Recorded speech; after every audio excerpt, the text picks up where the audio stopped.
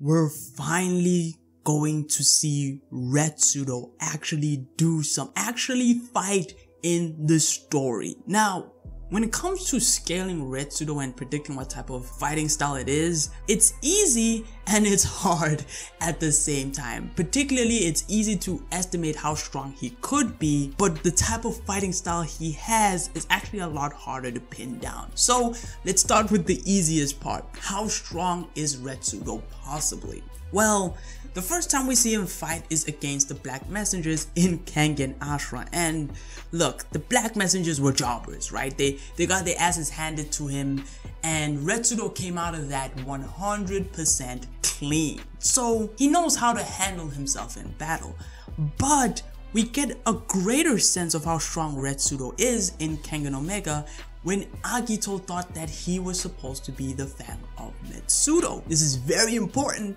because the Fang of Retsudo is usually the title that is given to the strongest fighter in the Kengan Association. Typically, right? Usually when you have like the Fang of Retsudo as your nickname, it means you can throw hands, right? It means that you basically have similar hype to like Agito. Now, Agito is basically, at least in portrayal, said to be the strongest Fang of Retsudo. So this doesn't mean that Retsudo actually scales to Agito specifically. It just means that he could probably spar with him or is somewhat relevant to Agito, to the point where he could actually take his title if he wasn't around. This means that, look, Retsudo at the bare minimum is top tier. He's probably stronger than Ryo, although it'll be hard to say that he's stronger than Rei. I don't think there's enough evidence to suggest this, but Retsudo is fairly powerful in his own right. The problem comes in when it comes to guessing what his fighting style actually is. Because when Agito asked why Retsudo wasn't the Fang of Retsudo, he said Misasa is actually better at hand-to-hand fighting than him.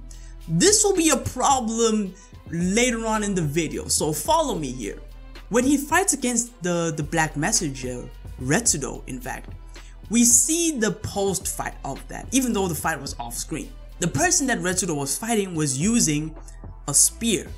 And when he was defeated, we see a lot of blunt damage done to him. It's not necessarily clear, there might be a cut on him, but most of the damages on this dude seems like it was done by some form of blunt force, not like a katana or a knife or anything. It seems like someone just straight up beat his ass, you know, like a man. You know, put some hands on him, and that was Retsudo.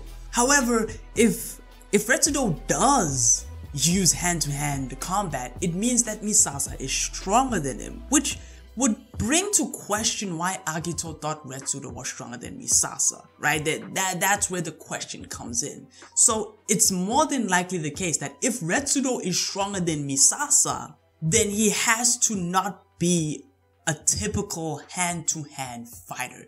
There has to be something extra about Retsudo that made him, you know, a candidate for being the Fang of Retsudo, but Misasa still being far better suited for being the Fang of Retsudo at the same time.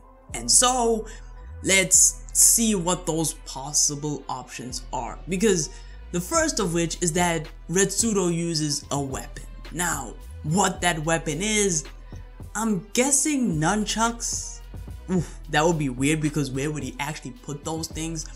And then there's knuckle dusters as well. Basically, things with blunt force and not cutting force are usually preferred based on the information we have of Retsudo right now. So we actually have those options. The other option is that maybe, just maybe, he uses kicking as a martial arts. Now we did have a character that used kicking as a martial arts in Kengan Ashra. I forgot his name.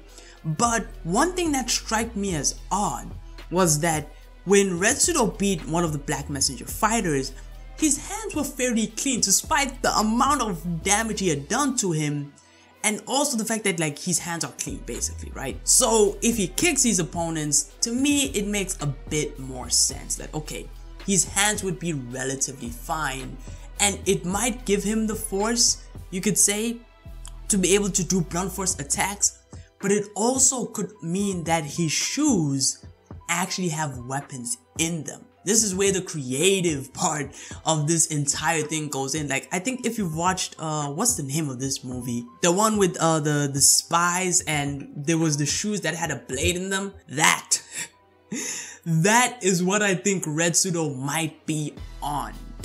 If I were to, you know, guess. And really that's about it when it comes to Retsudo. Like, yeah, sure, there are other speculations to be had, but if we narrow it down, Retsudo can really only be, there are so many options when it comes to Retsudo and the type of martial arts he has, right? He can use hand-to-hand combat, that's not a thing. He could actually learn from his peers in the extermination force. That's not something I'm dismissing. But the fact that he isn't the Fang of Retsudo kind of has to, you know, be taken into account when thinking of what type of martial arts he uses and what he might specialize in. So yeah, that is it for the topic. This is a rather short video, to be completely honest, basically predicting what Retsudo's power is going to be. So yeah, don't forget to like, sub, all that fun stuff. So yeah, take it easy.